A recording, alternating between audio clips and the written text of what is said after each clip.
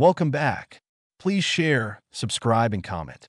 Discussion of units of force, newtons, and acceleration, meters per second squared. Answer. When we discuss concepts related to motion in physics, two fundamental units come into play: force, measured in newtons, and acceleration, measured in meters per second squared, m/s superscript 2. Understanding these units is crucial because they help illustrate how objects move and interact in our universe. Understanding force, newtons. Definition.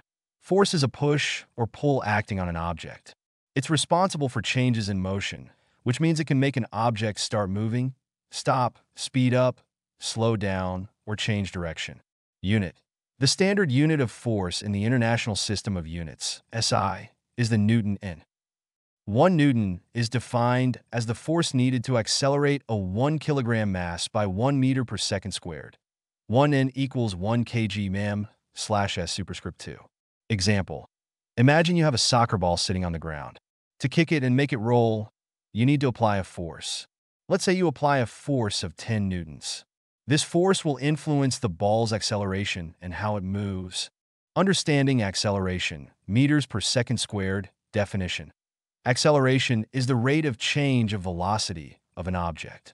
It measures how quickly an object speeds up, slows down, or changes direction. Unit.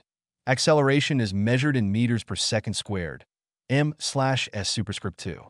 This indicates how much the velocity of an object changes for each second that passes. Example. If a car is initially at rest and begins to move, it might accelerate at a rate of 2 meters per square second. This means that after 1 second, the car's speed will increase by 2 meters per second. After 2 seconds, its speed will increase by another 2 meters per second, totaling 4 meters per second. The relationship between force and acceleration, the connection between force and acceleration, is outlined in Newton's second law of motion, which states that the acceleration of an object is directly proportional to the net force acting on it and inversely proportional to its mass.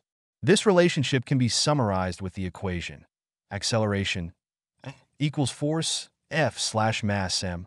This means that increasing the force applied to an object will lead to an increase in acceleration, assuming the mass remains constant. For a given force, a heavier object, greater mass, will accelerate less than a lighter one. Example application. Consider two cars racing. Car A has a mass of 500 kilograms, and car B has a mass of 1,000 kilograms. If the same force of 2,000 N is applied to both cars, we can calculate their acceleration. For car A equals F/m equals 2,000 N/500 kilograms equals 4 meters per square second. For car B, A equals F/m equals 2,000 N/1,000 kilograms equals 2 meters per square second.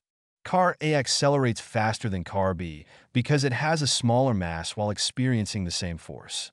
Practical applications of force and acceleration. Understanding force and acceleration has numerous practical applications in everyday life, engineering, and beyond. Vehicle safety. Engineers use these concepts to design safer vehicles.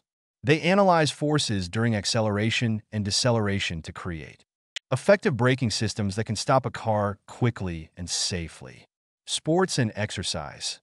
Athletes need to understand how much force is required to achieve specific accelerations in their sports. For example, sprinters aim to maximize their acceleration off the starting blocks. Space travel. In rocketry, engineers calculate the forces needed to launch vehicles into space. They must consider the mass of the rocket and the necessary acceleration to escape Earth's gravitational pull. Everyday actions. When you push a shopping cart, the amount of force you exert determines how quickly it moves. Heavier loads require more force to achieve the same acceleration. Conclusion and summary. The concepts of force and acceleration, measured in newtons and meters per second squared respectively, are integral to understanding how objects move. Their interrelationship, as illustrated by Newton's second law, helps us grasp the dynamics of motion in everything from daily activities to complex engineering designs. By understanding these concepts, we get insights into the physical world and can apply this knowledge in practical and innovative ways.